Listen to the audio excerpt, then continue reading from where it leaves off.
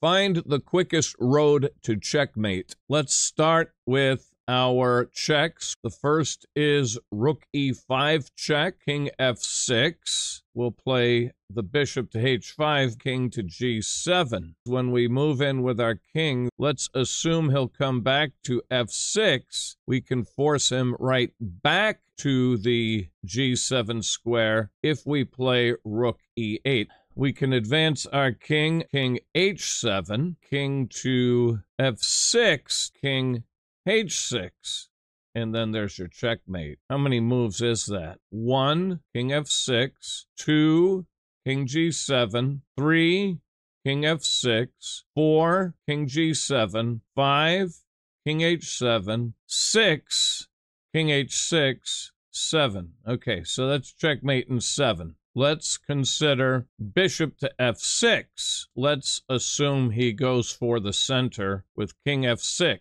If I advance my pawn to defend my bishop so I can move my rook, and he plays king e7, then I'll bring my king up behind and suppose king d6, assuming he'll make for the center. Well, then rook c4 forces the king back to e7. That allows my king to come over to e5, and then on king f8, my pawn can come to f6. I've got bishop and pawn adjacent and controlling everything here, and of course the bishop controls here, and then checkmate. How many moves is that? So 1, king f6, 2, king e7, 3, king d6, 4, king e7, 5, king f8, 6, king e8, 7, checkmate. So neither of those can be the answer because they're both checkmate in 7. There must be a mate in 6 or better available. Instead, let's start with bishop here because that leaves the king only one legal move. And then king g4 once again leaves him with only one legal move. Okay, let's just close the net. He has 4 legal moves, but we can guess he'll choose king h7 because any move to the 8th is going to allow my king to come to h6, followed by checkmate. Yeah, this is the line we're going to follow. He'll come to here, but then we'll force him to the 8th and then play king h6.